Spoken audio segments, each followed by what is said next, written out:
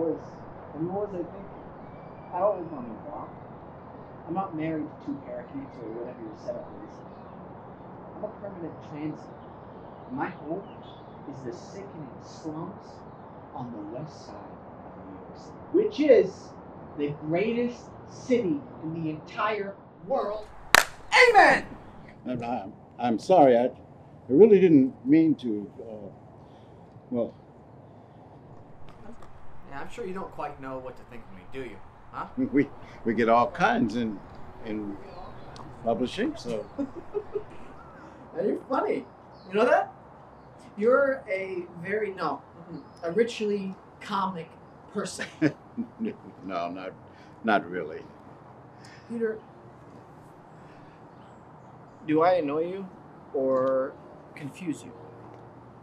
Well, I must confess, this wasn't the kind of afternoon I'd anticipated. So... You mean I wasn't the gentleman you were expecting? No, I wasn't expecting anybody. I bet you weren't. No. I bet you weren't. But I'm here. And I'm not going anywhere. Well, you might be, but I really must be getting home. Oh, come on, stay a while. Oh, no, I really should get home. You see, Come on. I can't. No, don't do Come that. on. Peter, listen. What is it, Jerry? Oh my. Peter, listen. Do you want me to tell you what happened at the zoo? Well, yes, but okay. I'm going to tell you what happened at the zoo. But first, I should tell you why I went to the zoo in the first place. I went to the zoo to find out more about how people exist with animals and how animals exist with other animals and people too. Now, it probably wasn't a fair test with, everyone being separated by bars from everyone else. But hey, it's a zoo. That's the way it is. Move over. Sorry. So, I'm at the lion's house.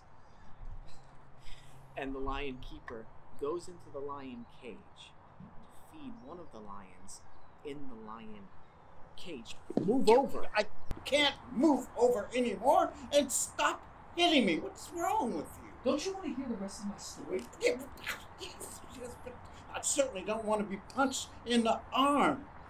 Like that? Will you stop? What is wrong with you? I want this spot. You go to that spot over there, and if you're good, I will tell you the rest of my zoo story. But why? What's wrong with you? Besides, I see no reason why I should give up this spot. I sit here every afternoon, every Sunday afternoon. When the weather's good, I do. Get off this spot, Peter. I won't. No.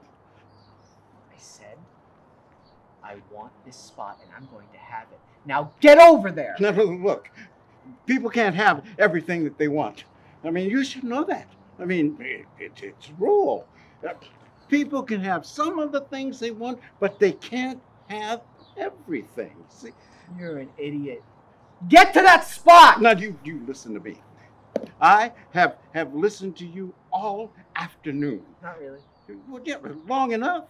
I've put up with you long enough. I listened to you, and because, well, I thought you wanted to talk to somebody. You know what? You put things so nicely, so elegantly. You know what I want? What's the word I'm looking for? I want to put justice down your... Oh, dude, you make me sick to my stomach. Get out of my spot! God damn... My spot! Get out of my sight. God damn you. I've had enough of you. That is it. I will not give up this spot. No, you can't have it, and that's that. Now go away. If you don't move on, I'm going to go get a policeman, and he'll make you go. Will you get out of here? I will call a policeman.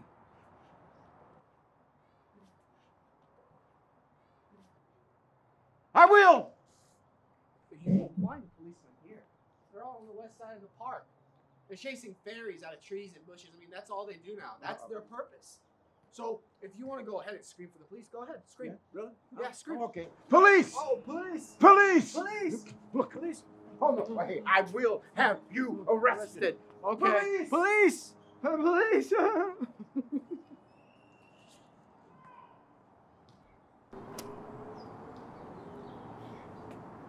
I feel ridiculous. You look ridiculous. A grown man screaming for the police in the middle of a bright, sunny afternoon day with no one harming you. You have a family. You have a home, a little zoo or whatever your setup is. And you want to fight for this spot? You want to die for this spot?